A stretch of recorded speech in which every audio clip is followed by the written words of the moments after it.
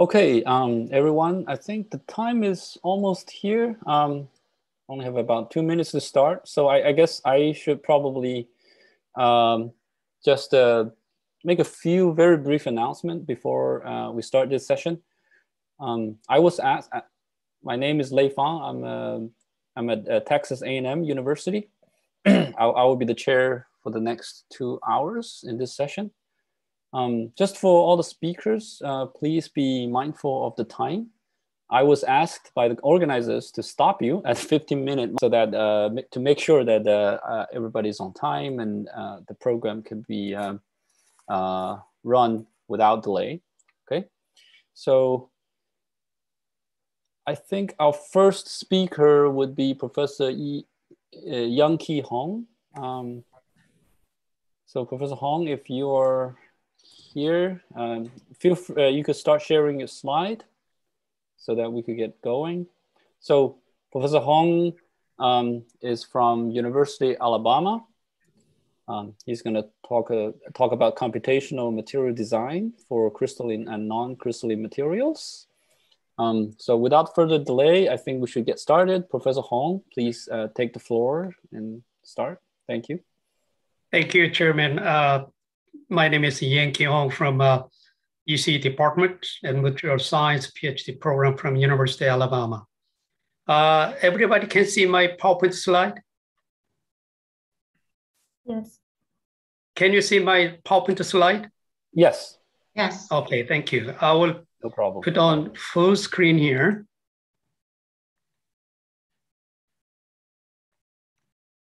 Okay, as you read my title, that's the how to apply computational material science to characterize the crystalline and nanocrystalline magnetic materials design. This is our College of Engineering campus at the University of Alabama.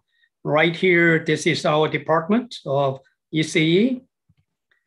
Now, what we can do with the computational material science.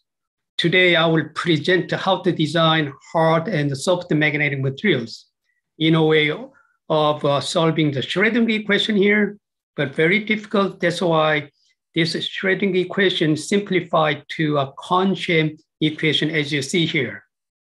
Normally, magnetic materials will be characterized by hysteresis loop here. There are three key parameters to fundamentally identify the quality of hard and soft magnetic materials. They are, number one, in this history loop, saturation magnetization. Number two, coercivity, right here. And lastly, Curie temperature of soft or hard magnetic materials. So that saturation magnetization, this is the can be calculated by computational material science. That means we calculate magnetic moment.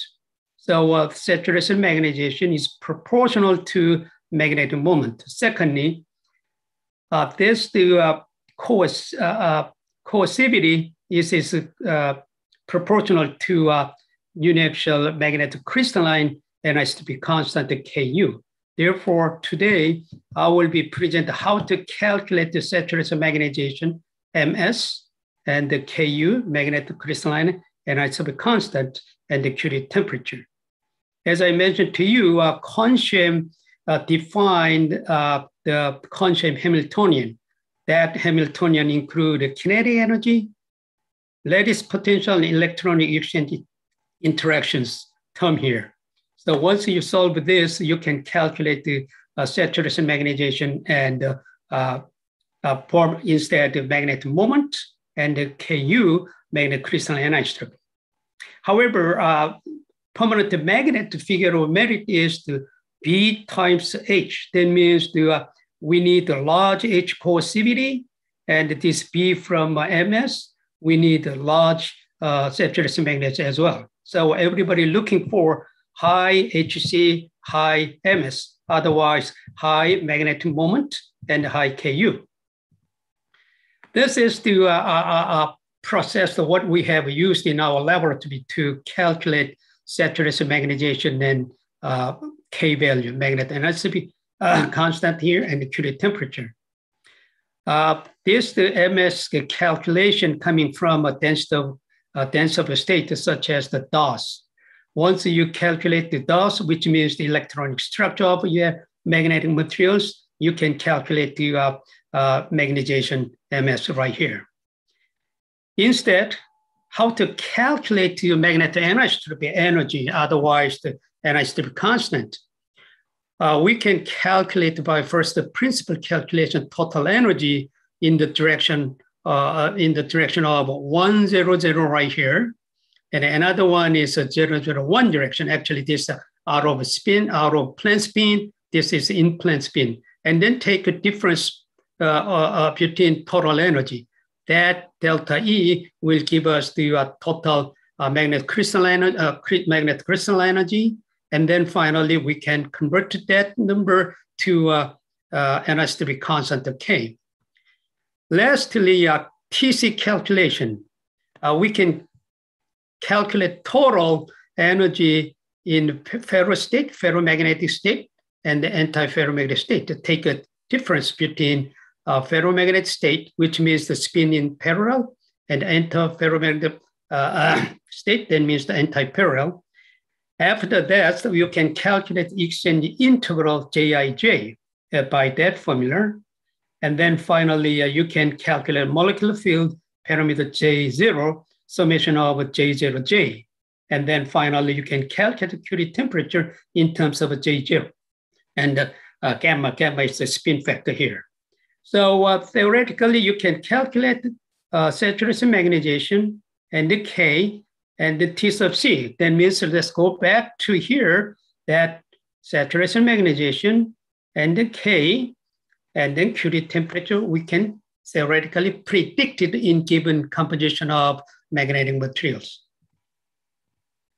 Next, when we add some third element or foreign element into your original magnetic materials, normally we are concentrating on the interstitial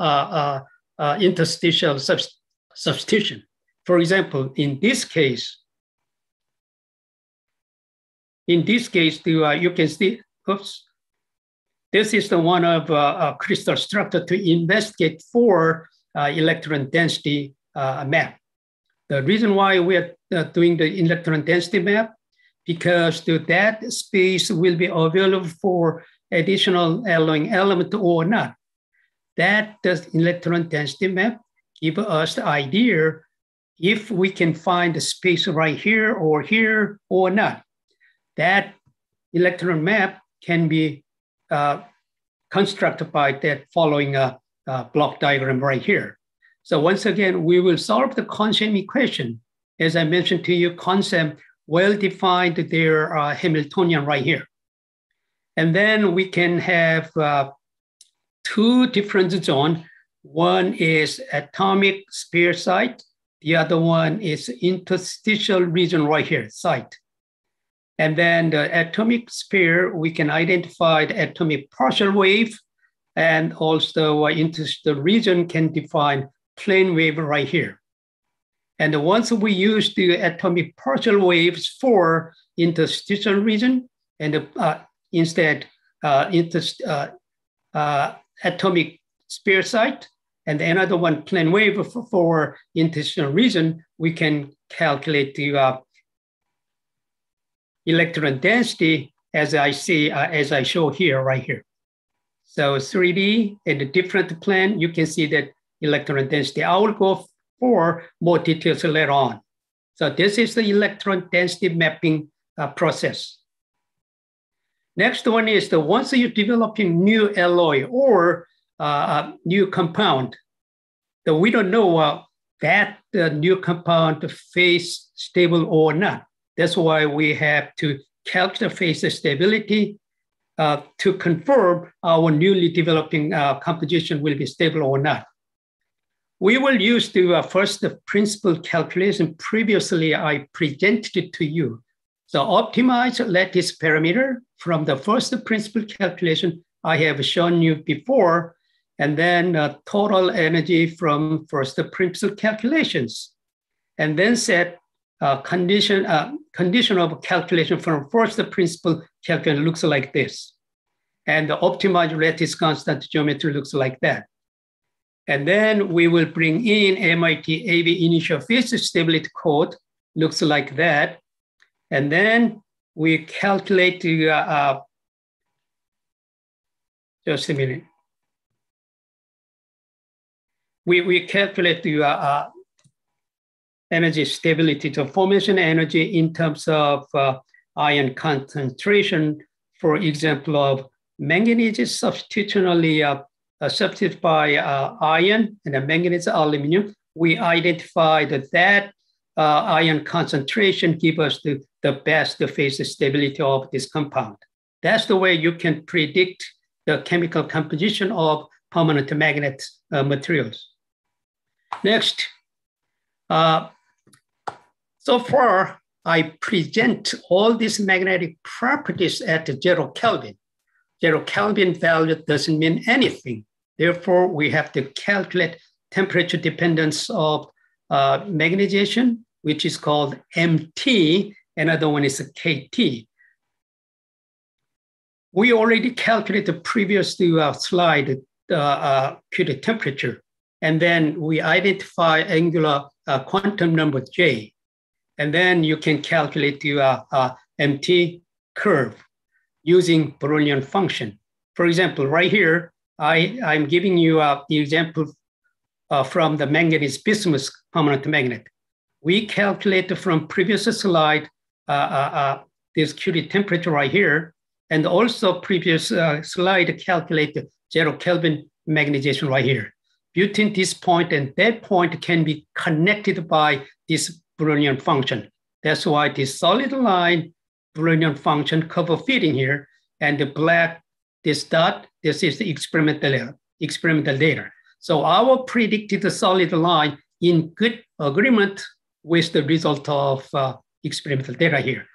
On the other hand, the KT, temperature dependent magnet crystalline isotopy, we already shown this Curie temperature of this compound, and we calculate 0 Kelvin, etc. magnetization between this and that point can be connected by a Kelvin empirical relationship. Then we can have this one.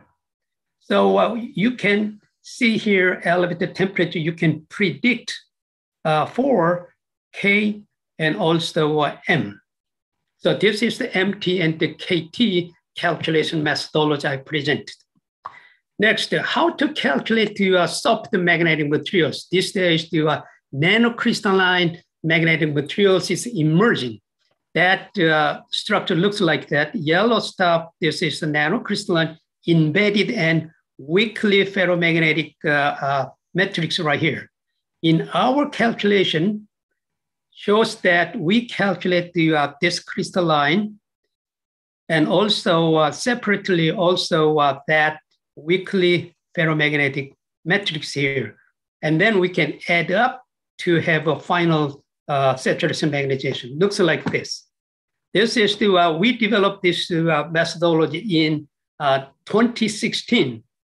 In that case, we have a separated calculate crystallite magnetic moment and then matrix magnetic moment. Then we have added up and the BS, this total in proportionally calculate in terms of a volume right here. But this is to ignore interaction between crystallite and crystallite. Therefore, 2019, we advanced this 2016 methodology in a way of embedding this crystallite into amorphous matrix here. Then we consider interaction between crystallite and also amorphous matrix. Looks like this. And then same way we calculate that. And then also what density of state and the Curie temperature can be calculated by that methodology as you see here in block diagram here. This is the final density of state, otherwise electronic structure. This is separately calculated. This is crystallite, this is the amorphous. We have added this one to that to finalize the total magnetic moment for these materials. But this is the advanced methodology density of state. And in in table here, this is the advanced methodology result. This is the prior methodology result here, but result almost the same as before. Therefore, advanced methodology is the advanced, I want to say that. Now, next on hard magnetic materials, hammer, which you are looking for 4 terabyte to be inch square density recording media, because the connecting global billion of Internet of Things devices require more than 90 zettabytes. 1 zettabyte means 1021 byte of information. That's why recording industry, they're developing new magnetic materials that the nano size, nanocrystallite, that crystal size must be smaller than 4 nanometer and well segregated from surrounding this magnetic crystalline. They use the carbon as the segregation materials.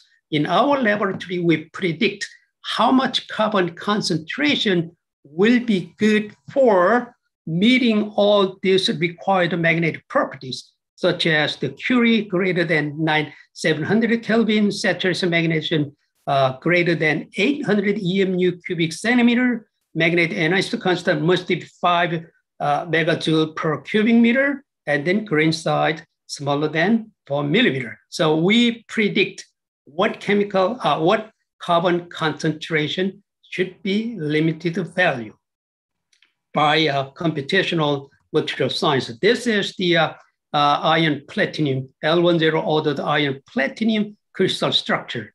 And we want to add the carbon in a way of situating interstitial site right here. But we don't know if that space will be available, additional carbon atom or not. That's why we have done electron density map right here. So this is the before carbon adding electron density map here. And after adding carbon right here, on the plane 001 half plane, we have turned the color right here. Green means the last highly energy density, such as the electron density. Please be mind that we're running out of time. Okay, so we have used all this computational methodology to predict chemical composition and magnetic properties. Therefore, here is my summary here, electron density map. I present to identify interstitial site for an element, theoretical development of hard soft magnetic by first principle phase calculations, and predict the temperature dependent magnetization, magnetic crystalline isotope constant in a way of using Brillouin function, Callan, empirical relation. I introduced the calculation methodology for nanocrystalline soft magnetic properties. Thank you. Thank you. Due to the limit of time, we'll probably have to save questions for later on poster session or during the break. Our next speaker is Dr. Pierre Bernstein from Normandy University. He's going to tell us about the maglev transportation using superconductors. Okay. Yes, I am. Okay, I share my screen. Okay. Looks good. Please Can go you ahead. see? Yes, looks good. Okay. Please go ahead. Okay, so I am Pierre Bernstein with my colleagues Jack Nudem and Ethan Singh, who work on superconductors and neodymium iron boron magnets at Normandy University, that is located in France. Today, I speak of maglev transportation. Since the 19th century, trains have been supported with wheels. Since a few decades, other techniques have been proposed. Essentially, electromagnetic levitation, electrodynamic levitation, and superconducting magnetic levitation. The common concept of these techniques is to support the train with magnetic forces. In this talk, I present them emphasizing the superconducting magnetic levitation. Electromagnetic levitation is a concept investigated firstly in Germany, but developed in China. The train levitation results from the magnetic attraction between electromagnets connected to the train here and ferromagnetic rails. The current in the electromagnet is controlled by magnetic sensors measuring the distance between the rail and the electromagnet. The guidance is achieved by the interaction of the rail with other electromagnets. This slide shows the location of the electromagnets here, and details, and shows also a detailed picture of the support system. An electromagnetic levitated train has been working between the Shanghai airport and city since 2004. Its commercial speed is above 400 km/h. However, conventional trains can't run on EML tracks and vice versa. A special drawback of the system is the heavy and slow switches shown in the picture. The main effort for developing EML train is done in China, where several lines are working in the most populated area of the country. This slide shows an EML prototype that reached 600 km/h. I now present electrodynamic levitation.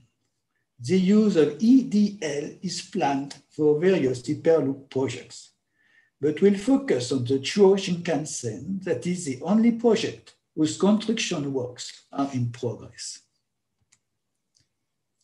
Much of the information given in this part is extracted from the talk given by Hiroyuki Osaki in 2017. This slide shows the limitation and the propulsion systems of the train. The train carries superconducting coils generating a 5 Tesla field. When the train is running at a large enough velocity, this field induces currents in coils shaped as the number 8 and located in the walls lateral to the track. The interaction of this coil with the coils in the train generates the levitation and the guidance force. For guidance purposes, opposite coils are connected. The propulsion is obtained with a linear motor whose stator coils are also located in the lateral walls of the tracks. In the lower part of this figure, we see a cryostat containing the superconducting coil. Above the cryostat, we have the cryocooler here. Here we see the principle of the cooling system and some specification of the coil. The cooling system requires two types of cooling system, one with liquid nitrogen, so the one with liquid helium. Work is in progress in order to replace the low critical temperature niobium titanium coils by coils made with high critical temperature coated conductors that can be cooled at the temperature of liquid nitrogen. With respect to electromagnetic levitation, electrodynamic levitation presents the advantage of auto-stabilization. However, the track construction is expensive. The trains roll on their wheels below 150 km/h, and EDL suffers the same other drawbacks as the EML system, especially the heavy and slow switches. This slide shows a line under construction between Tokyo, Nagoya, and Osaka. Unfortunately, the construction is stalled for environmental reasons. We now detail the superconducting magnetic levitation principles. In this video, you see the operator cooling down a superconductor above the central pole piece of a magnetic rail section. When the superconductor is below its critical temperature, it levitates above the pole piece and the levitation is stable. The first SML demonstration was achieved at the Jiaotong University in 2002. The first vehicle prototype has been running on the demonstration track at the Federal University of Rio de Janeiro in 2014. The levitating system consists of superconductors in cryostats and rails including magnets in the so-called L-bar configuration. Here we see the levitating system. The L-bar rail includes neodymium ion boron magnets and magnetic steel pieces in order to optimize the field and the field gradient of the rail. The cryostat here, made by the German company ATZ, contains liquid nitrogen and bulk rare earth barium copper superconductors. This slide shows the arrangement of the superconductors in the cryostat. In this slide, we see a prototype of a SML vehicle built in China. It could run at 620 kilometers per hour and carries the same cryostats as the Brazilian vehicle. The main drawback of the SML systems are the cost of the tracks and the unpredictable availability of the magnets. Their main advantages are planar tracks and the possibility to build static switches, as shown by this model built in our lab.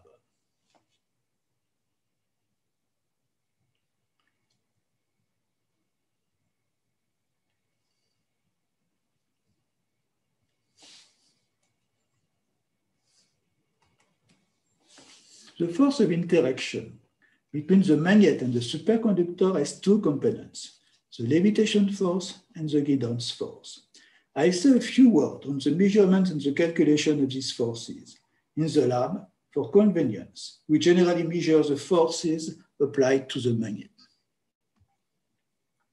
For measuring the levitation force, the superconductor is firstly cooled down at a distance ZCP from the magnet.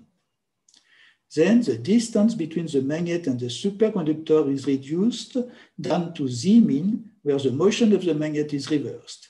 Finally, the magnet superconductor distance increases to ZCP or above. The levitation force is recorded at each step of the measurement. For the guidance force measurements, the superconductor is cooled down at distance ZCP from the magnet, as before. After temperature stabilization, the superconductor magnet distance is reduced to Z. Then the magnet is moved parallel to the superconductor surface to Y1, where the direction of motion is reversed and distance Y decreases down to Y2 before increasing to Y equal to 0. The guidance force is measured at each step of the measurements. When a superconductor is cooled down in the field of a magnet above the critical temperature, the field goes through the superconductor. Below the critical temperature, the magnetic flux is canalized along flux tubes called vortices. If the separation between the superconductor and the magnet changes, so does the vortex distribution. As a consequence, shielding currents flow in the superconductor, generating a magnetic moment. The interaction of these currents with the applied field is responsible for the levitation and the guidance forces.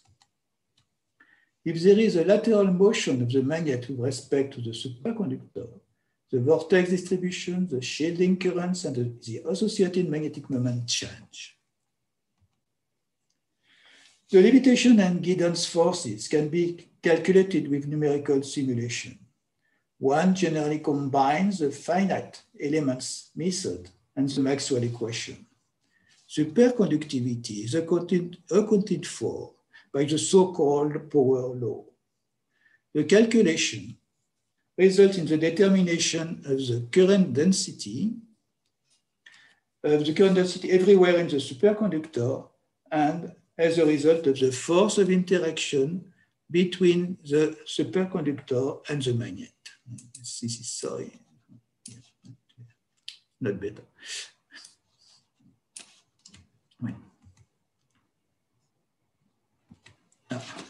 What happens?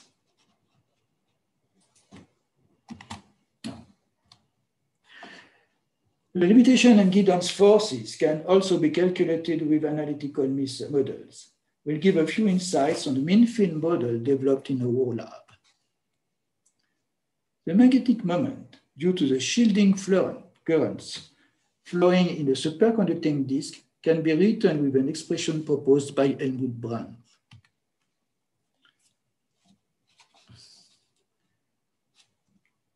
We'll use the Brand expression, replacing thickness h by that of the layer carrying the superconducting current, E, and field B by field delta B, that is a field accounting for the difference between the mean value on T of the field applied during field cooling and that applied during the measurements.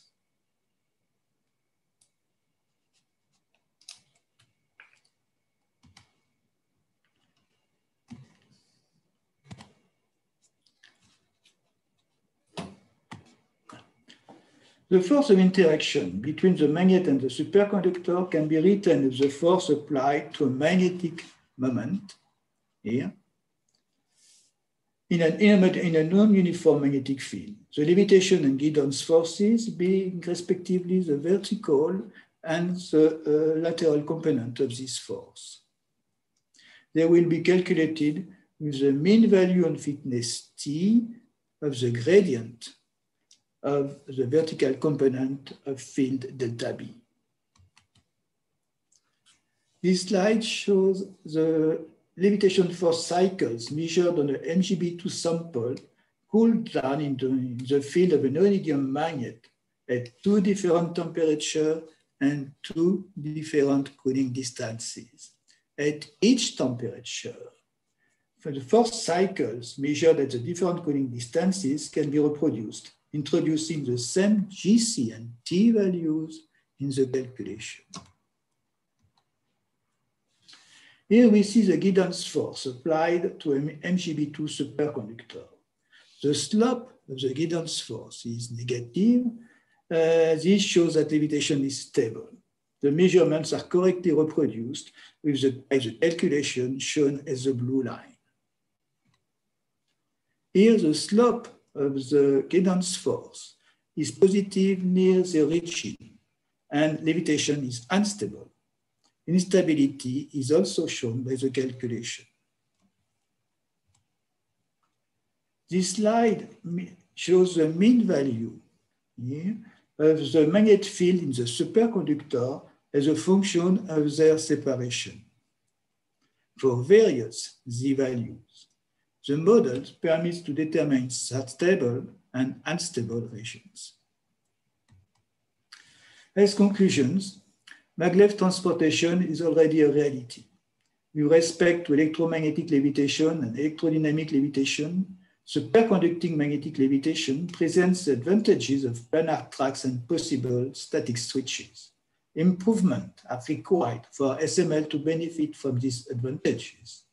Concerning the materials, it's mainly improving the availability and lowering the cost of neodymium iron-boron magnets, or developing new magnets with high coercivity and remanent magnetization, containing materials cheaper and more available. Thank you for your attention. Okay, I am finished. Thank you. Thank you, Professor Pierre Bernstein. We're right on the mark of the time limit. So thank you for keeping that. We'll probably have to save questions for the break or for the poster session. Our next speaker is Dr. Just Adam, from University of Southern Denmark. He's going to tell us about computational design and optimization of plasmonic materials and nanostructures. Hi, thank you very much for the kind introduction. I think I need to wait to share the screen for Pierre to stop it. Yes, I tried to do this. Yes. I stopped. Okay, it's good. It's good. Just good. Sorry, it's okay. Okay, I think now it works. Yeah. Okay, I hope you can see this. Yes, we can see it. Okay, so thank you very much, Mr. Chairman, for the nice introduction. And I would like to take the opportunity to thank the organizers for inviting me to this talk. My name is Joost Adam. I'm Associate Professor at the University of Southern Denmark, where I lead the Computational Materials Group. And we are located actually at this very nice little town Sønderborg in the south of Denmark here at the Baltic Sea. I'd like to spend a word on why I would like to talk about plasmonics actually, and I usually like to show this very nice graphic from Brongersma and Shalaev depicting critical device dimensions against operating speed of current devices. And there's the past also indicated by this very old telephone here with device dimensions larger than 1 micron and speeds below the gigahertz regime. And then if you get faster in operating speed, then this region beyond 1 micron is covered by dielectric photonics. Whereas when you go, let's say, lower in the critical device dimensions, then you are in the regime of actual semiconductor electronics. And the beauty of metallic nanoplasmonics is that it covers basically both high speed and low critical device dimensions. And that's why it's still very desirable to design materials and structures fostering these physics. So what do we have to do to model this? We are proposing here a combination of molecular to mesoscale modeling. So when the structures are in the order of the wavelength, we can model our systems by classical Maxwell's equations. We can use analytical methods, rigorous semi-analytical methods, discretization methods, depending on the complexity of our structures. So how do we get the optical material behavior into these simulations? We usually use electric permittivity epsilon, a complex value classically designed by the Drude model. And here we basically only take into account the intraband transitions, so the low energy regime. So you can see that at this curve here, the blue curve on the right side depicts total losses of a real-world material, and the Drude term only represents this nicely in the higher wavelength or lower energy regime, whereas here in the higher energy regime, we have interband transitions to be taken into account, and we usually do that by adding further Lorentz terms. More to that a little bit later. So now I want to describe the general procedure we are proposing here. We start with atomic scale simulations, DFT, ab initio simulations. From there on, we extract dispersive permittivity values and then verify these systems either against experimental results, if we have any, or by, let's say, looking at the relaxed structure and looking at phonon and energy considerations. From there on, with a reliable system, we can extract the optical parameters by Drude-Lorentz models, for instance, or the dispersion curves gathered already here. And then we feed this into the modeling, into the electromagnetic modeling, to look at metamaterials, waveguides, plasmonic particles, and so on and so forth. And therefore, we can introduce a life cycle for, let's say, digital or numerical testing of materials. So a very quick word, because we had a very, very nice introduction already in the first talk in this session about DFT. So the first stage is DFT, which numerically solves quantum mechanical systems by Schrödinger's equation. And as depicted before, the full Hamiltonian here for many-body, from a many-body perspective, is very cumbersome to solve for. So DFT approximations are the Kohn-Sham equation we heard about earlier, together with an effective potential V effective. So we get from a many-body perspective to an electron density perspective, making it possible to calculate these materials more effectively. So once we have a relaxed structure, we can extract various material parameters. We heard about magnetic materials earlier, but we can in principle extract electronic properties, electrical ones, optical ones, and elastic properties. So we can really look at multi-physical characteristics of these created materials. Today I will focus on optical parameters. So once we have the ground stage energy system, we extract the electronic properties, energy band structure, and density of states. And from there on, we would extract the optical properties with an emphasis on the contribution of interband transitions, because we need these higher energy contributions for plasmonics. Today, I want to introduce 3 examples of alternative plasmonic materials, alternative to classical gold and silver. And the first one group I wanted to mention are the transparent conducting oxides. So we worked on aluminum doped ZnO, so AZO. The second one is an intermetallics member, zirconium nitride, which is very close in its properties to gold, and therefore is a very interesting material. And then I want to talk about silicon allotropes and nanostructures. We worked on silicon nanowire plasmonics in this third article I want to discuss today. So let's start with the aluminum doped zinc oxide. So we use this hexagonal word-side structure from ZnO and then exchange zinc atoms by aluminum atoms. And depending on the size of our supercell here, we get to a certain amount of atomistic percent of aluminum in the word-side structure of ZnO. And the problem is that DFT, we use the Siesta package here, that DFT usually underestimates the band gap of these semiconductors. So what we propose is to use this so-called Hubbard correction, and this makes up for this, as you will see in a second. So for instance, if we start with the ZnO semiconductor, the classical code predicts a band gap of 0.9 electron volts, and applying these Hubbard correction discussed before creates a band gap of 3.1 electron volts. And this is much, much closer, much more in line with the experimental results available for ZnO. Then from there on, we look at the first doping concentration, this atomic percent scenario. Even more electrons are accumulated around the Fermi energy, and this creates even more enhanced metallic behavior. So what happens if we extract the optical parameters now? So we extract the complex electric permittivity. As I said already, the absorption edge is around 0.9. If we don't apply the Hubbard correction, with Hubbard correction, we are at 3.1 electron volts. And you can see here that this is much more in line with the available experimental results. Then when we start doping, the absorption edge shifts blue to 4 electron volts. And again, here we depicted the result also without the Hubbard correction, which is completely off regarding the absorption edge. And the other one is very much in line with the results available for, experimentally, only of course up to around 4 electron volts.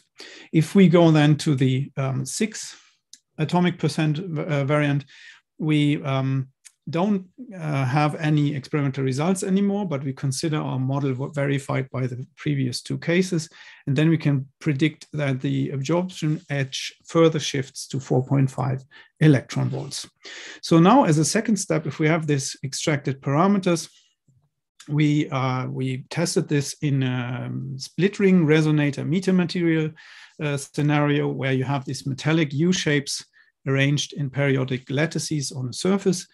And you can excite these structures in an X and Y polarized way. And then you will excite magnetic resonances or electric resonances, AKA plasmonic modes, respectively. And you see that here, the AZO6 model with 6 atomic percent of aluminum is much, much more pronounced in terms of these resonances. So a very much enhanced behavior. So this was our proposal for the future AZO doping concentration. And then we moved on to zirconium nitride. Our second example, we followed the same procedure as introduced before, just with an LDA potential and not with Hubbard correction because it's not a semiconductor. We looked again at the density of states and we extracted the complex electric permittivity. And again, we were very much in line with recent experimental results, up to around 4 electron volts. And then by introducing the interband transitions for higher order or higher energies, we can also predict this up to 8 electron volts and even further up. Looking at these split ring resonators, also in this case, we see that it exhibits very nice plasmonic modes and very nice magnetic LC1 and LC0 modes. In this case, you see that they are much shifted to the visible regime. And this is exactly where you also would expect these split ring resonators made of gold.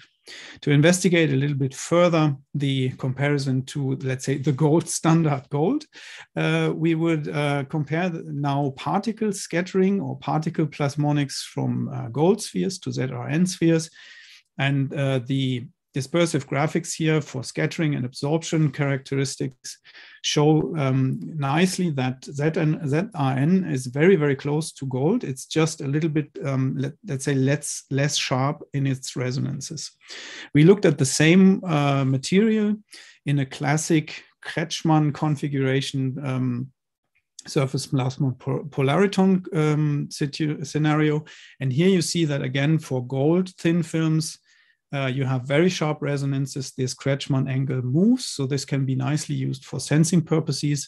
And if you look at ZRN, then it's a little bit less pronounced, of course. These resonances here are a little bit shallower, let's put it this way, but they follow very nicely the same trend, the same sensitivity. So you could use this material also very nicely for sensing. You're, of course, sacrificing a little bit this sharpness, very desirable in sensing, but on the other hand, it's much more stable in terms of mechanical stability and thermal stability. So it's a valid alternative to the abundant material gold. The silicon plasmons in silicon nanowires, we tackled together with our partners at CNR IMN in Catania, and they were able to make this awesome not only fabrication, but also EELS characterization of 30 nanometer wide silicon nanowires. What we contributed is we DFT calculated the optical parameters for 111 bulk silicon 111 because it resembles the growth direction of these nanofibers. And we were able to confirm by FEM modeling afterwards the surface plasmons. So when you look at the extracted relative electric permittivities here, you see that the real part of the electric permittivity goes negative for roughly 4 electron volts and beyond. So that is where you would classically expect plasmonic effects to happen.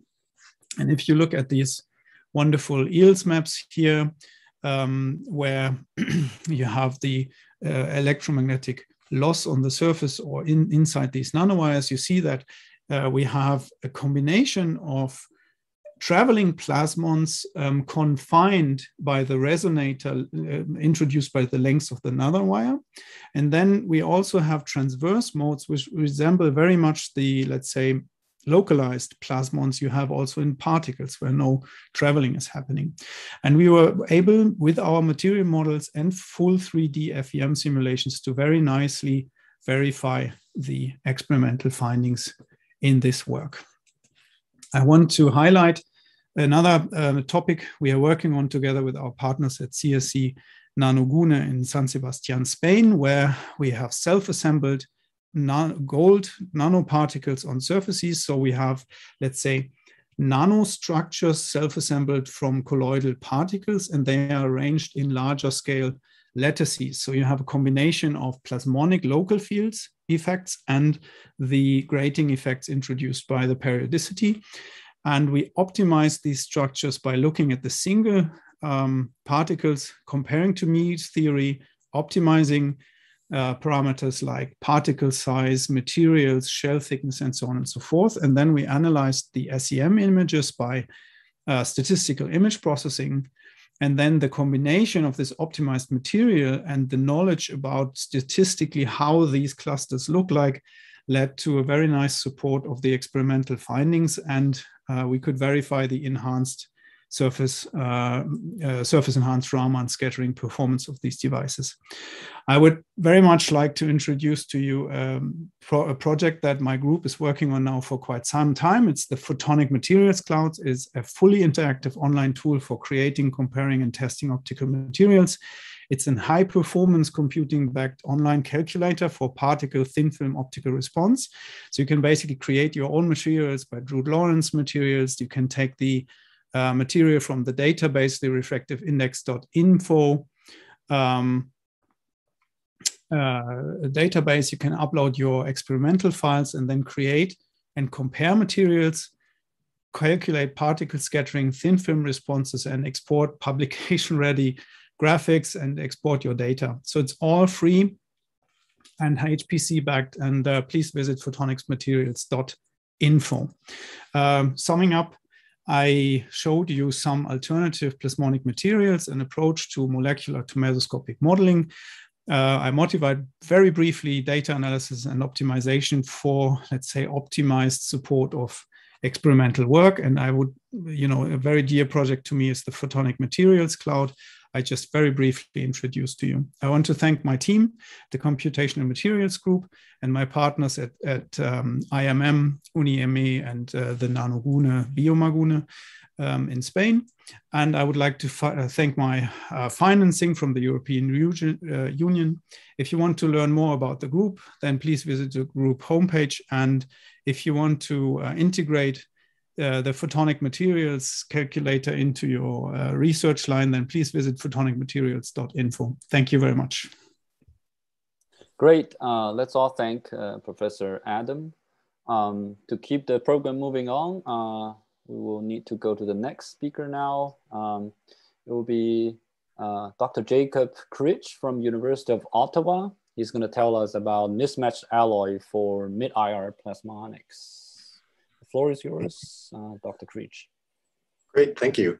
I hope everybody can hear me. It's a pleasure to be here. I'd like to thank the organizers for the invitation and also for putting me in the perfect position after that great talk by Joost. It's too bad I have a bunch of questions. I feel like I should give my time to ask them, but I'll continue with my talk instead. So what I'm going to be doing is talking about plasmonics and new materials for it, but in a completely different energetic range than what he was just speaking about. So, and also something that's considerably less mature in its development. So this is work along with my talented postdoc, Hassan Alami, at the University of Ottawa. We're a theoretical group, but not ab initio. So we'll be talking from the phenomenological side. So we've already had a nice introduction to plasmonics, but what I'm going to be talking about right now is not the plasmonics in the several EV range, but instead things that are active in the mid-IR range. So we've had a very nice overview of what plasmonics can do, but we can also in the mid-IR range harness these plasmonic properties to give very localized sensors that allow us to fingerprint molecules who have vibrations that are in this mid-IR range. There's also an interest for lasers and metamaterials. And I have here on the right, I mean, it's hard for me to find a good graphic for this, but mid-IR plasmonic materials are dominantly doped semiconductors. Plasmonics is a study of metals and the plasma oscillations of the electrons in a metal. But if you dope a semiconductor, then inside of one of its bands, you effectively have a metal if you just look at that band. And so you can end up with plasma oscillations that are considerably lower frequency than you get for standard metals like gold. So over here, we can see that we have, I'm not really interested in the quality factor for at this point, but just the energetic range on the upper scale, wavelength on the bottom scale for a range of materials, gallium nitride, silicon carbide, bunch of doped silicon. They're out here in the 250 going out to 100 milli-electron volt range. And what I want to talk about is a new material class that can give us tunable plasmonic resonances out in this longer wavelength regime, which is the highly mismatched alloy. Okay, so what's a highly mismatched alloy? It's mostly a 3,5 or 2,6 semiconductor, but it's one where when we're alloying elements, we put in an element that is very different from one of the base semiconductor elements. So for example, if you take the classic case is gallium arsenide, where you replace some of the arsenic with nitrogen. The strong electronegativity difference between arsenic and nitrogen means that the band gap of that material cannot be well described with a standard interpolation and Boeing factor as we get in standard alloys. So instead, it's called a highly mismatched alloy. And these have been used, a couple examples of the early ones I put on the right. They've been used for making laser diodes and for solar cells because it produces this very large tunability. But now there's a large study of this class of highly mismatched alloys, but nobody has previously talked about their plasmonic properties. So what I want to talk about is what we can do with a highly mismatched alloy for plasmonics. So in order to do that, we need a model to describe the band structure. So the simplest model, which has been remarkably effective, as I'll show you in a moment, for describing the band structure of a highly mismatched alloy is the band anti-crossing model. And what it does is it says that we start out with some semiconductor. In this case, we just have a parabolic conduction band and some valence bands, and we put in some alloying elements. So in this case, this could be nitrogen inside gallium arsenide. It has some defect energy. It's a localized state, so we consider it spread out in K space. And the band anti-crossing model says that at each of these K points independently, we have an avoided crossing between the conduction band state and the defect energy. And all of those are coupled with the same coupling constant, V, and the square root of X, where X is the alloy fraction. So that means that we have only two parameters for this model. We have the defect energy relative to the 0 point is the bottom of the conduction band in the original structure, and this V. And so when we put in that coupling, then we get the splitting of these original conduction and defect bands into two new bands called the E- and the E+ bands. Now, the thing that people have been most interested in is the band gap from the valence band up to the E- band.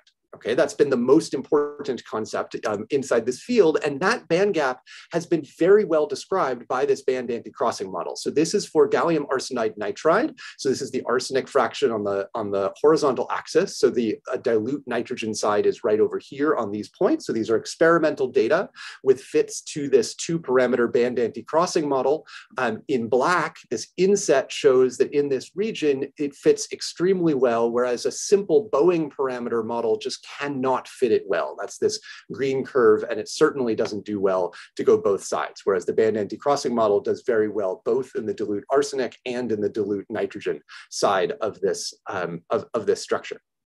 Okay, so the band anti-crossing model gives good description of the energetics. We need to do a little bit more if we want to talk about plasmonics. We need to be able to know about how the electrons propagate. So the language I want to use for that is of a disorder averaged single particle Green's function. So I'm not going to go into too much of the technical details of this right now, but the point is that if we treat this defect state as a localized state, then we can have, and then we can average over disorder, we can end up with an average Green's function, which was first proposed in 2002. It has this relatively simple form, which just has our same parameters, V and ED, and now there's a broadening that we can calculate inside. The bands are now no longer sharp. They're centered around the energies of the band anti-crossing model.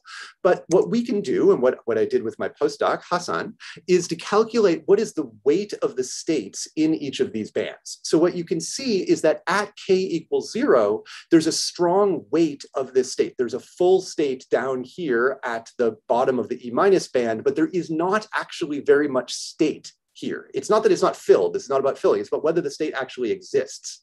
And as you move out to the higher K, the weight goes up into the E+ band, and the E- band, which has mostly defect character, becomes less strong. Okay, so with that, we can now talk about the plasmonic properties of this E- band if we have some filling inside from doping. So we're going to calculate the plasma frequency by just taking the bulk plasma frequency formed from, with this simple definition of when the dielectric function in the long wavelength limit, at what frequency does that dielectric function, the real part, go to 0? Okay, so we can calculate from our Green's function this dielectric function, and we're going to consider the case where we only have electrons inside of our E- band. Okay, so when, I'm not gonna go through the details, but we end up with this dielectric function that has a famous form. So we get a standard form that looks like the response of just a one-band metal with a response function chi minus, and we get another term that has to do with the interaction, the effect of this E plus band. This chi cross term serves to limit the plasma frequency. It can't get larger than the excitations up to the E plus band, or else what we do is we create particles up there. It limits our plasma frequency.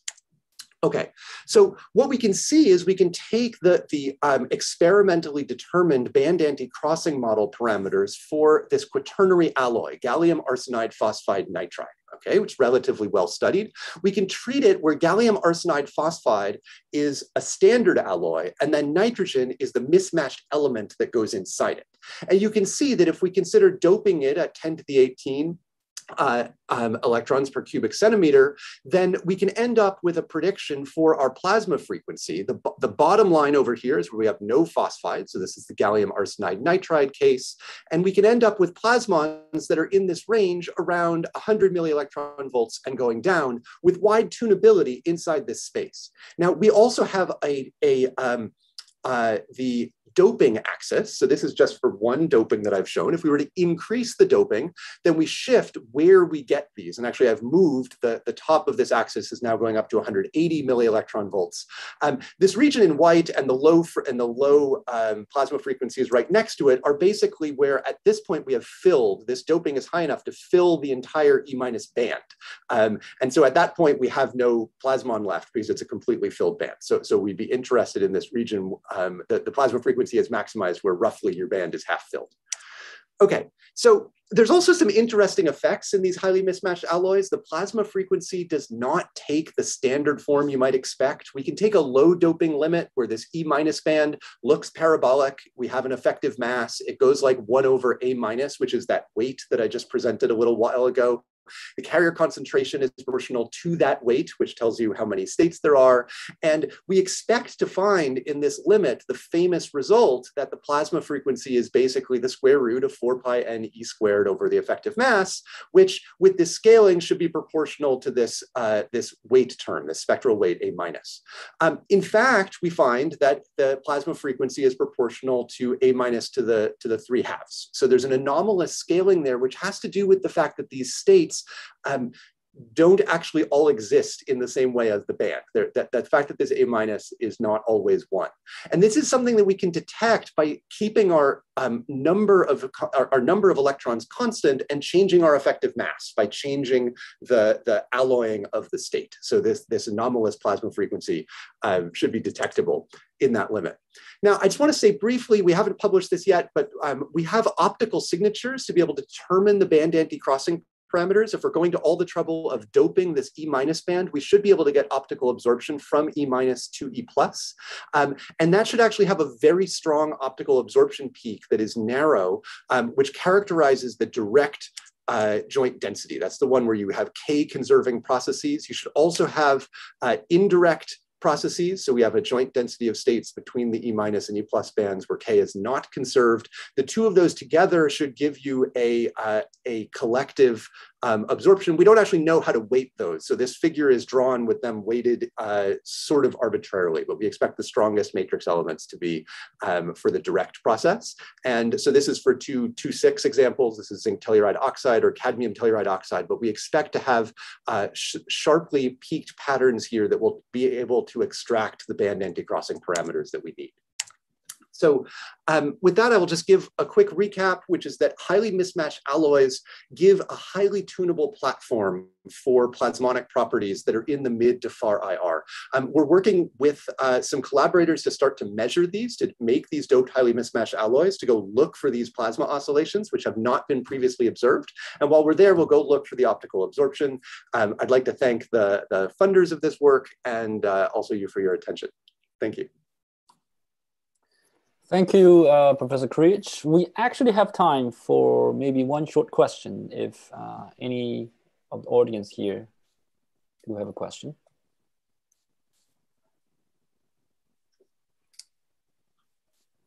If we don't have any immediate question, I would also like to invite people to submit question in the chat of the Zoom, if you are in the Zoom room, so that we can continue our program without further delay. So our next speaker is Dr. Raja Paksi from University of Paradeniya of Sri Lanka. We could see your slide. His talk will be donor-acceptor conductive polymers. Without further delay, please take it away. Thank you very much for inviting me to do this presentation, and very good morning to you from Sri Lanka. So I'm going to talk on donor-acceptor type electronically conducting polymers and overview. I'm Gamini Rajapaksa, Senior Professor of Department of Chemistry, University of Paradeniya, Sri Lanka. And to give you an introduction to electronically conducting polymers, there is a very interesting article in the 50th anniversary perspective of the ACS journal Macromolecules. Timothy M. Zweig of Department of Chemistry, MIT, writes an editorial on conducting semiconducting conjugated polymers, a personal perspective on the past and future. This is the article, and where he elaborates on the evolutionary chain of electronically conducting polymers in a pictorial manner, and that is open access, so I can present it. And this is a very nice picture, like sulfur nitride polymers were the beginning. Then you have conjugated carbon polymers like polyacetylene, polyparaphenylene, phenylenene, like these polymers. And then you have heterocyclic polymers with polythiophene, polypyrrole, polyfuran, and also you may have this heterocyclic atom outside the aromatic moiety like polyaniline. And then you have the full straight form, that is donor-acceptor type of conducting polymer. So what is next? Superconductivity, magneto-optics, and artificial masses like that. So donor-acceptor type molecules are this is first generation, second generation, third generation electronically conducting polymers. So the evolutionary chain of electronically conducting polymers, the evolutionary chain begins with the sulfur nitride polymer that has extended conjugation of its entire chain. That is an inorganic polymer. However, the carbon-based homoatomic electronically conducting polymers like polyacetylene, polyparaphenylene, violines, polyacetylene take the place of first generation organic ECPs, which began in late 1970s and early 1980s. At the same time, the heteroatomic EPCs like polypyrrole, polythiophene, polyfuran, polyaniline, pedot were developed. The donor-acceptor DA-type electronically conductive polymers stand out as the third generation ECPs, which have properties strikingly different to their typical predecessors. So let's discuss these properties now. So this is sulfur nitride polymers are called polythiocyls. So an electronically conductive gold or bronze colored polymer with metallic cluster. The first conductive inorganic polymer discovered and found to be a superconductor at very low temperatures below 0.2 C Kelvin. A fibrous solid described as lustrous golden on faces and dark blue-black depending on the orientation of the sample. The material is air stable. However, it's not very soluble at all. It's highly insoluble in all solvents.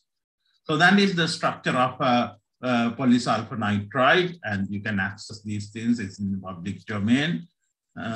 And then if I introduce to you these three Nobel Prize winners, electronically conductive organic polymers, Nobel Prize in Chemistry 2000, where they have found that plastic can indeed, under certain circumstances, be made to behave very like a metal. An accidental discovery by these three, Professor Alan J. Heger, Professor Alan D. McDermott, and Professor Hideki Shirakawa shared the Nobel Prize. in chemistry, year 2000. This is popular lecture, Nobel Prize lecture, gives you very good sort of read for the development of these electronally conducting polymers. So how can plastics become electronally conductive polymers? As you know, you need to have this extendedly conjugated chain. So this extendedly conjugated chain acts as a path for electrons to move. But path alone is insufficient. You need to have charge carriers, which physicists call solitons, polarons, and bipolarons. Solitons are extendedly conjugated free radicals. Say, for example, instead of this double bond, if you have two, we can imagine this as electron p orbital here, electron p orbital like that. And somehow, like you have just one electron, so that is a free radical. I'll show you. So this free radical is externally conjugated, which is called soliton. So say, suppose we break this bond and give electron to here, and we remove that electron from there. So you have plus charge. So this externally conjugated dot plus is called positive polaron. And similarly, if you break this bond, you have one electron here, you add another electron to that, so you get minus charge. So externally conjugated dot minus is called negative polaron. Two positive polarons, when they come closer to two dots can combine, giving two pluses, that is called positive bipolaron. Similarly, negative bipolarons, which are extendedly conjugated dications and dianions. So some examples for conducting organic polymers, say polyacetylene, polyparaphenylene, and then you can have polyaniline type of things. It can be NH or NH2, and can be sulfur here as well.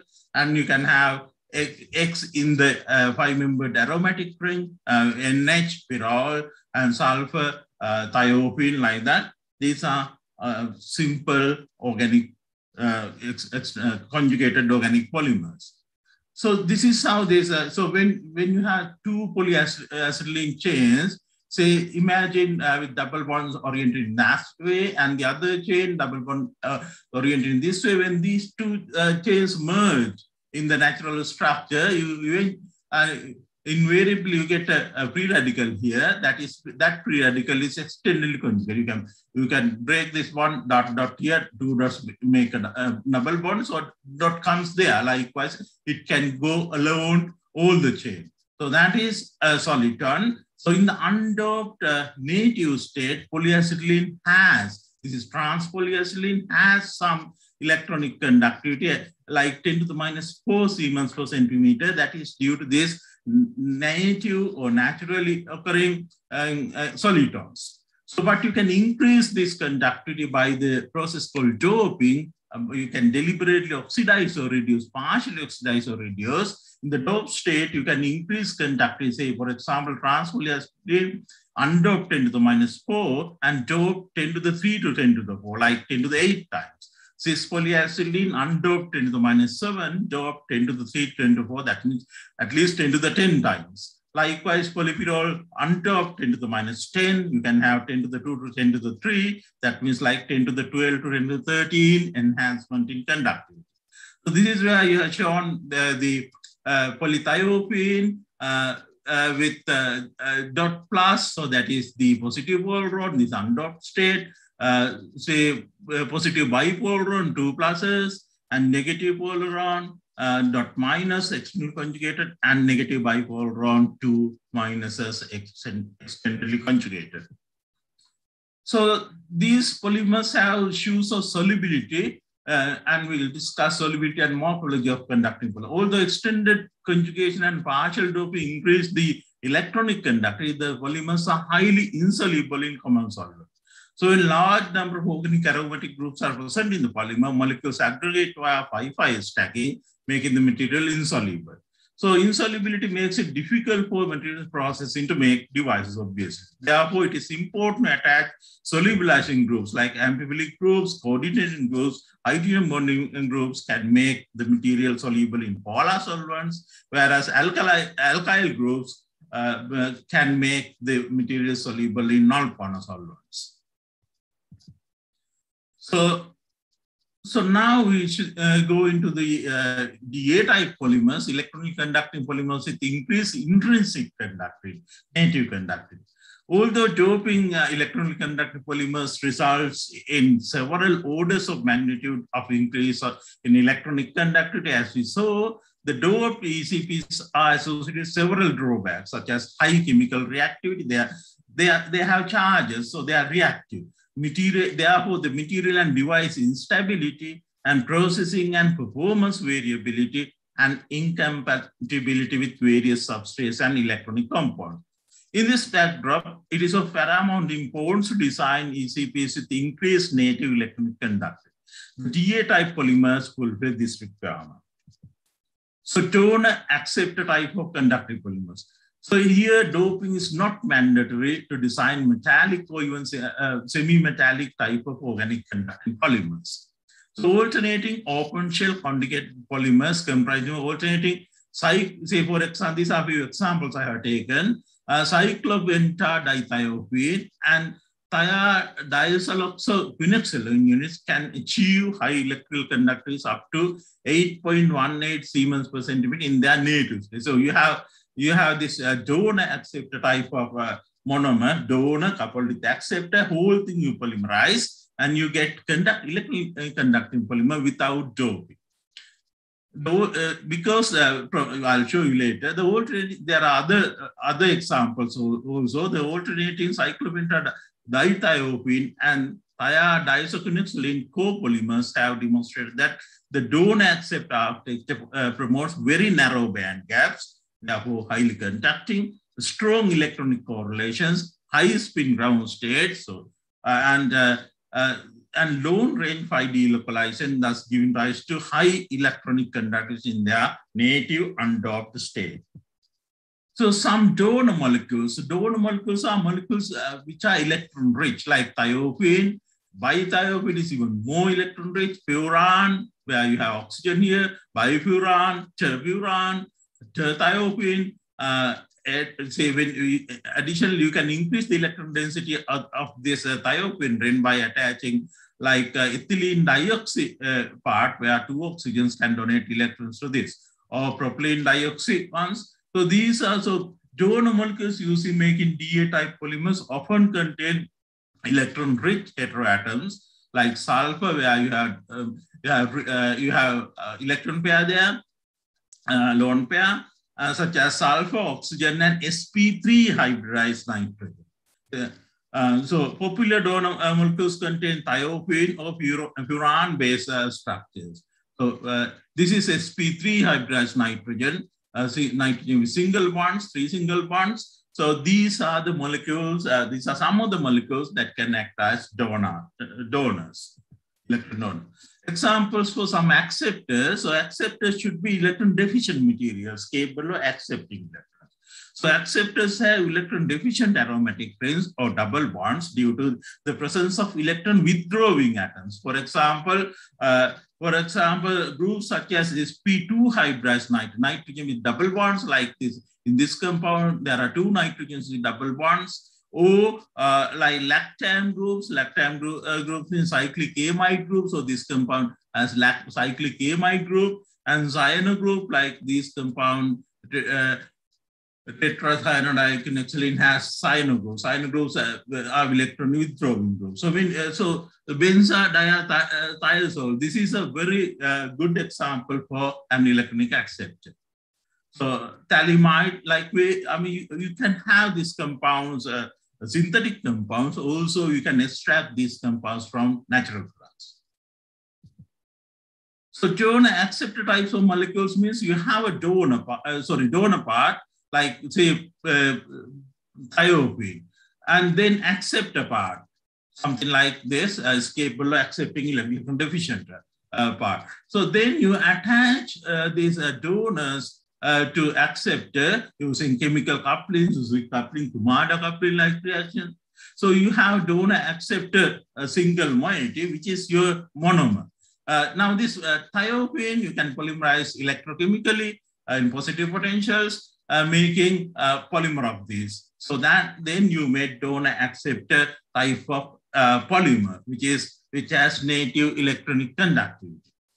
So you can have different types of acceptors, very different type of acceptors, and then we can do computer simulations and match their band gaps and see whether donors can actually transfer electrons to acceptors. So there's partial electronic transfer in the molecule from donor to acceptor, making these charge carriers within the chain even without doping.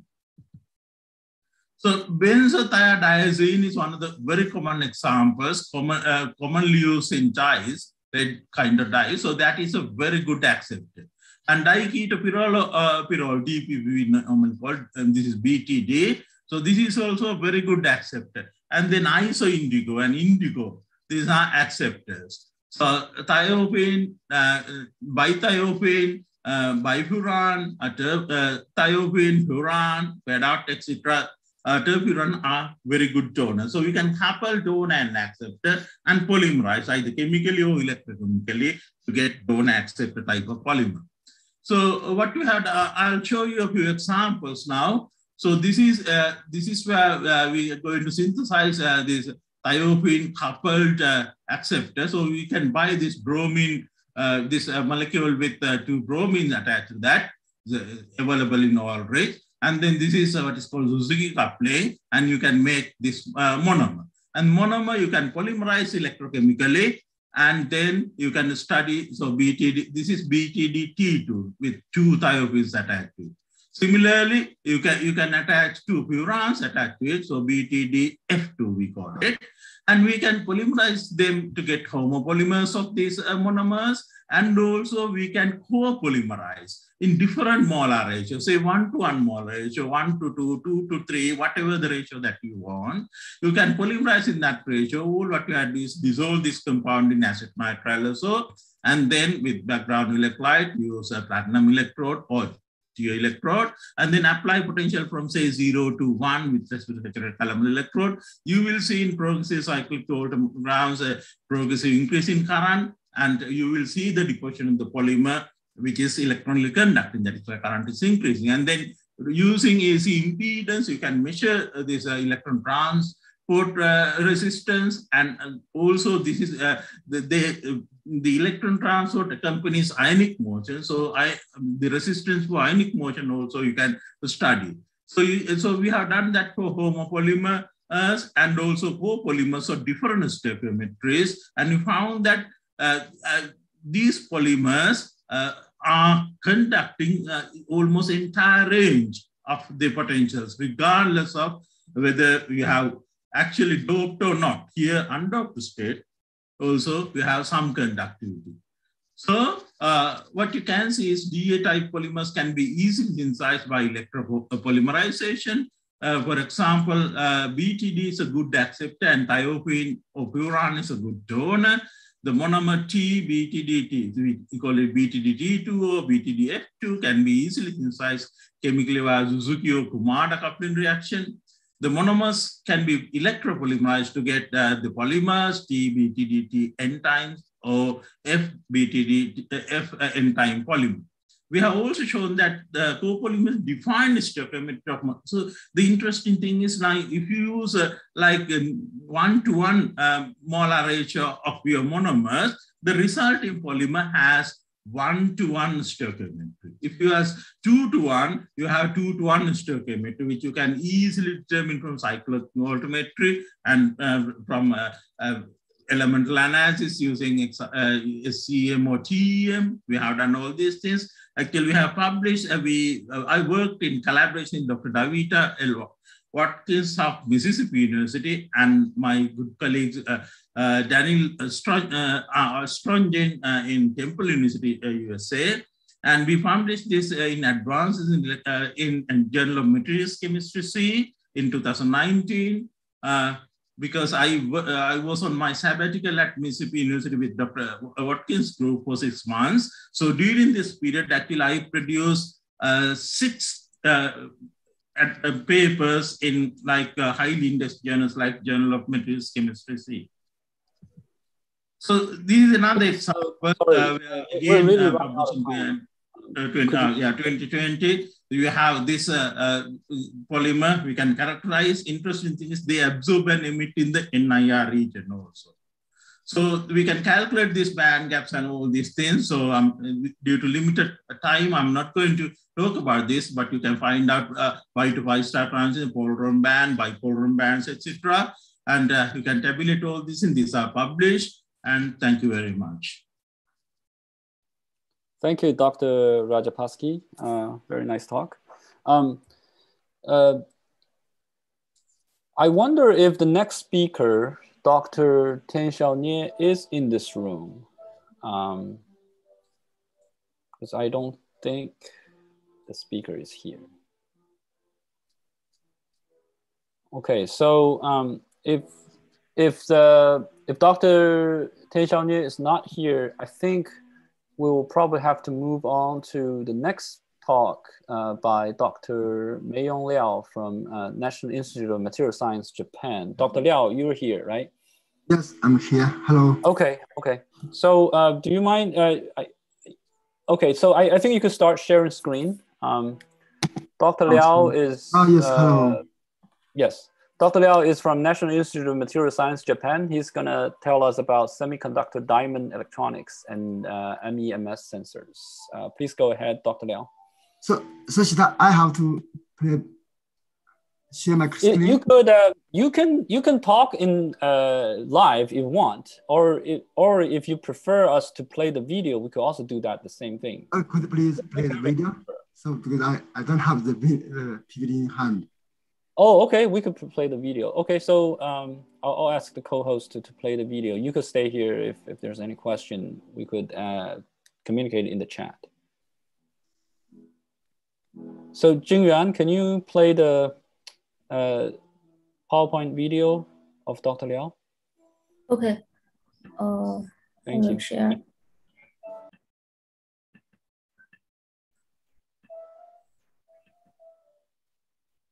And again, for the attendants, if you have questions, you want to discuss scientific topics, we could. You're welcome to type your questions, answers in the chat. Thank you. Hello everyone, I'm Meiyong Liao from NIMS, Japan. Firstly, I would like to thank the organizers to invite me to present our work. My today's talk is on semiconductor diamond electronics and MEMS sensors. In this talk, I will firstly make a brief introduction about diamond electronics and MEMS. Then I will report to you the diamond electronic device and diamond MEMS devices. Finally, I will summarize my today's talk. As you can see from this table, diamond holds the highest electronic properties for power electronics and the highest mechanical properties for MEMS devices. I'd like to first tell you why diamond is suitable for energy-saving, high-power, high-frequency electronic devices.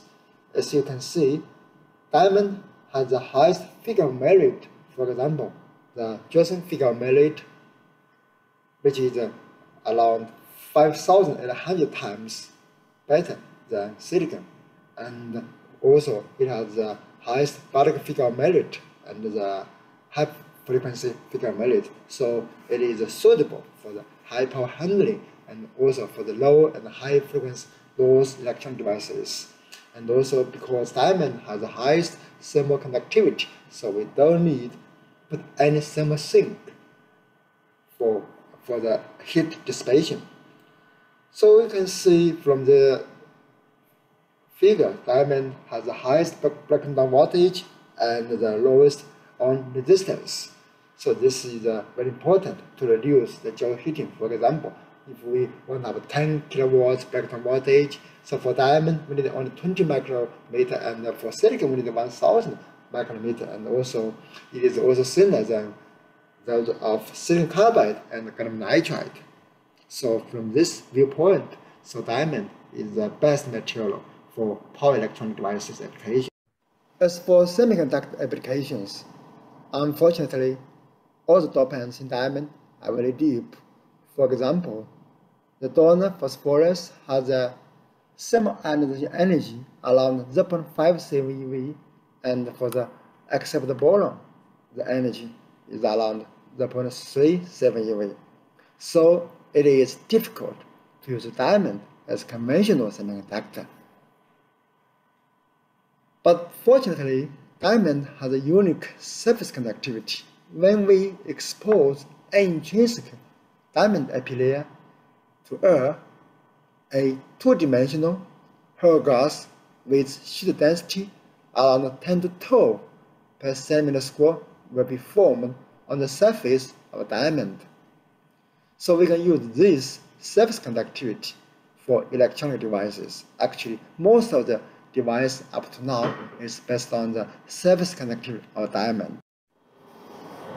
By using the surface conductivity of diamond, you can fabricate the conventional MOSFET with high breakdown voltage and high thermal stability. But in most of the cases, the conventional MOSFET based on hydrogen surface conductivity diamond always shows normal on behavior. Here, we propose and demonstrate a normal off diamond FET with a new device structure, which we call metal insulator metal semiconductor field effect transistor. We firstly deposit a Schottky gate on the diamond surface.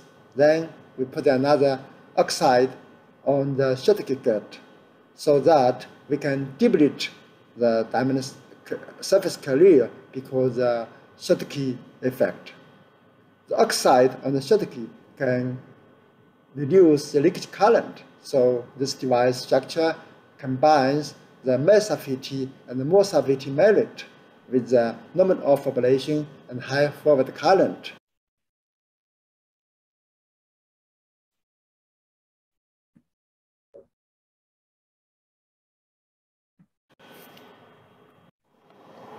Let's see the transistor properties of the diamond MEMS-FET based on the hydrogen terminated surface conductivity. The drain current shows almost the same level as that of MOSFET, and it also has the features of MESFET with a normal off behavior with a minus threshold voltage. We also measured the high temperature properties of the diamond MEMS-FET up to 350 degrees. As you can see, the drain current only slightly reduced up to 350 degrees, and the on-off ratio remained up to 10 to 6, even at high temperatures. The device still remained normal off behavior. The threshold voltage is still minus values, even at high temperatures. One interesting thing is that the subthreshold swing is close to the ideal value. At room temperature, the value is 76 milliwatts per decade, close to the theoretical one around 60 milliwatts per decade. And at high temperature, the value is even smaller than the theoretical ones. Possibly this is due to the traps at the interface. Next, I would like to show you our work on diamond MEMS or NEMS. Most of you know diamond has outstanding mechanical properties for MEMS or NEMS application. I will show you diamond also has other merit for MEMS application. For example, it has the highest quality factor or the lowest mechanical energy loss for MEMS, which is limited by the intrinsic materials properties, thermoelastic dissipation. The calculation shows that in the normal frequency range, diamond has the highest quality factor among all the semiconductors, and the quality factor is even better than quartz. Other features include the non-existence of oxide on diamond. As you know, or for silicon carbide, gallium nitride, there is always native oxide on the surface. Such kind of surface layer will induce the interface friction and also degrade the quality factor. Of course, diamond MEMS can be fabricated on silicon substrates. But in such a case, the diamond is always polycrystal nature or nanocrystal nature. In our case, we aim to fabricate single crystal diamond MEMS so that we can achieve the extreme performance and the high reliability. We start from the single crystal diamond substrate, which is always high pressure, high temperature substrates. We use the smart cut method by using implantation technology to generate a graphite-like layer in diamond. We can remove such kind of graphite layer, then we can release structure for MEMS application. To improve the quality of the diamond MEMS, we always need to grow an homoepitaxy on diamond. By using the smart cut method, we can easily fabricate the single crystal diamond MEMS and NEMS with different dimensions from several tens nanometer to micrometer, even millimeter size. We measured the resonance frequency of the single crystal diamond NEMS and the MEMS cantilevers by using a laser Doppler velocity meter. As you can see, the length-dependent resonance frequency is consistent with that of theoretical prediction. From the resonance frequency, we can obtain the Young's modulus of a single crystal diamond, which is around 1,100 gigapascal. I would like to say our process for the MEMS of single crystal diamond fabrication is highly reproducible. Because we use ion implantation in the fabrication, so the quality factor is usually degraded by the defects induced by the ion implantation. Then we remove such kind of defect by atomic scale etching in the oxygen ambient. So we call this atomic scale etching because we can control the speed very slow. For example, the etching rate can be as low as 0.2 nanometer per hour. So at runtime annealing, we can finally improve the quality factor. Actually, in our device, we anneal the sample for around 400 hours. Even in such a case, we can see the cantilever resonance frequency still follows theoretical prediction. By using atomic scale etching treatment, we can gradually improve the quality factor of the diamond cantilevers. As you can see, after 380 hours annealing, the quality factor was improved from several thousand to over 500,000. This is due to the removal of the defective layer at the bottom of the diamond cantilever. The removal of the defective layer is consistent with the TM observation. To further improve the quality factor, we anneal the diamond cantilever in the hydrogen plasma environment. After 4 hours treatment, you can see the cantilever quality factor was improved to be over 1 million. We compared the quality factor of our diamond resonators with other materials. As you can see, a room temperature diamond shows the highest quality factor of 1 million. Actually, another group in ETH also showed the quality factor of 1 million at room temperature. They use the diamond on insulate technology, simply thinning the diamond plate into nanoscale or microscale thickness. So diamond has a big advantage for high quality factor resonators. By using the single crystal diamond MEMS cantilevers, we developed the MEMS magnetic sensor, which can be operated at high temperatures up to 500 degrees Celsius. We deposit a magnetostrictive FEGA thin film on the diamond cantilever because the FEGA has a large magnetostrictive coefficient and also a high Curie temperatures above 650 degrees.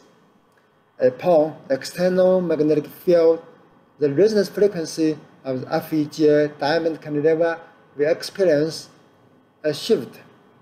It can be either decrease or increase depending on the stress types. Let's take a look at the magnetic sensing behavior by using the single-cell diamond MEMS cantilevers. We put the diamond cantilever in the vacuum chamber to reduce the air damping. We measured the resonance frequency of the cantilever by using the laser Doppler optical readout technology. As you can see, at high temperatures, the resonance frequency will be reduced. This is simply due to the reduction of the Young's modulus of the cantilever at high temperatures. Upon the external magnetic field, the resonance frequency at a certain temperature will also be reduced compared to that of the cantilever without magnetic field. You can see as the temperature increases, the resonance frequency shift remains almost unchanged. And also you can see the resonance frequency shift is almost linear with the magnetic field applied. Of course, if we applied much higher magnetic field at Tesla, we may see some nonlinear behavior. But at this moment, unfortunately, in our case, we cannot apply much higher magnetic field. This FEGA diamond cantilever can be applied at 300 degrees. If we insert a buffer layer between diamond cantilever and the ion gallium, we can improve the temperature stability up to 500 degrees. And even we can also improve sensitivity from several hertz per millitesla to several tens hertz per millitesla. And also you can see the sensitivity is even increased at high temperatures. Okay, let me summarize my talk. We developed a new type hydrogen-terminated diamond MEMS FET with normal off operation and high forward current. And this MEMS FET has controllable saturation voltage. We also developed the single-cell diamond MEMS technology and showed the quality factor of 1 million. Finally, we demonstrate the magnetic sensing properties by using this diamond MEMS cantilevers. The temperature is as high as 500 degrees. Thank you very much for your attention. Finally, let me use this chance to introduce our new journal, Functional Diamond, which is published by Terras and Francis. This is a new open access journal without article processing charge fee. Thank you very much for your attention. Hello everyone, I'm May Liao from. Okay, thank you, Dr. Liao, for sharing the presentation and for being here in such an early morning. Do we have any question? Any quick question? Maybe I could ask one very quick question is that regarding the diamond material, what is the biggest challenge right now? It seems like diamond is such an amazing material, such a promising material. What's the challenge? What prevents us from using it? Ideally, actually, yeah, as you know, is a nice material for mechanical, as a traditional use. So actually, now people is one is on the power electronics, but unfortunately, there's a problem with the large fork growth, and there is also untapped doping problem. So this is still in progress. But if we can success, of course, we'll have a much small and much energy saving device for the power electronics, for example, for the high speed chain or the flight switching device, so that we can save much more energy compared to silicon carbide and nitrogen. But unfortunately, this stage we have intrinsic, maybe not intrinsic, but very challenging for our decades. So this is one of the chance. Another chance, the quantum sensing. So you know the color centers. For example, the nitrogen vacancy or silicon vacancy in diamond. So that's unique. So we can use it for the solid state quantum device, for example, for the high sensitivity CMOS sensor, and also for the force sensor, and any kind of, or for the plane sensor. So now this is a very hot topic in the solid state physics. I think this moment for the high technology application is the power electronics and the quantum sensor, and also of course another is the MEMS. So it also can be, has a high reliability and also the high sensitivity compared to other materials. Okay, thank you very much. I wonder, so we're supposed to have another talk here, but I wonder if Dr. Doyan Chen is here. Doesn't seem like, based on name I see. Okay, if not, I think this concludes this EPMM session this afternoon, or whatever time you are at. I would like to thank all the speakers for contributing to this session. And if you want to stay for EPMM-4, I think this is a Zoom link. You should stay. Otherwise, thank you everybody for attending this session.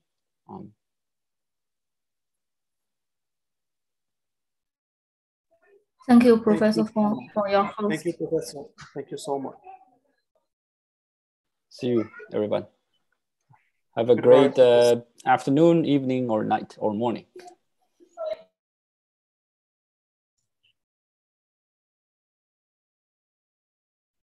Thank you, Dr. Lee, for chairing this session. You've done a wonderful job, and we have still time for the next session.